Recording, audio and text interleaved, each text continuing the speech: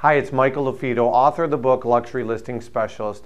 In this video, we're going to talk about circle prospecting. What is it, what you should do, and that sort of thing. So first off, you got a listing, whether it be an entry level or a high-end and luxury listing. What are some things you can do from getting the word out there to the neighborhood and neighbors? That's really what circle prospecting is letting the neighbors around 123 Main Street know that the home's for sale, but also leveraging that listing to get the word out, but also to potentially get you more business, more buyers and sellers that are thinking about buying and selling within that neighborhood. So again, a couple things that you can do. So 123 Main Street, you get the listing.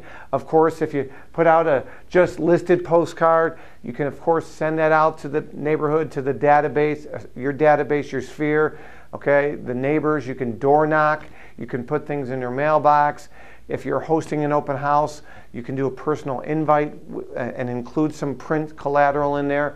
You'll see an example, a video coming across here in a minute. I put on a new property on the market, just under 1.2 million, and we put together these really nice thick books. They're over 30 pages long. They're listing books. They're not cheap, but we went ahead and we delivered those to the immediate neighbors, and we basically leveraged that, saying, wouldn't it be nice to pick your next neighbor? Hey everybody, Michael LaFido. Hope you're having an awesome morning. Today I'm doing some circle prospecting around our new listing that's about just under 1.2 million, and we are dropping off beautiful hardcover brochures, basically books. They are about 36-page books. They're hardcover. We have a little note on there that basically says, wouldn't it be nice to pick your next neighbor? I don't know how many times you've entertained at your house and you have people come over and they're usually obviously positive on your house, because we know as real estate agents, how many times have you ever had anybody and they talk negative about your house? That doesn't really happen, but as you know, sellers will always say, oh, everybody that's come over has raved about my pink wallpaper, but that's a whole nother topic. So again, when you have people over, you do have people that will say, hey, let me know when a home comes on the market, or hey, homes don't come up on your street very often, so if you hear of anything, let us know. So again, that is a nice thing, to reach out to your neighbors, get some nice print collateral to them, and with a nice little letter saying, wouldn't it be nice to pick your next neighbor? So you'll see a video example that came across your screen there. You can watch the entire video of me filming a circle prospecting, dropping these off to the mailboxes. Again, I'd recommend you go to the door and door knock. We do that, of course, but in that particular video, we just left off at the mailbox.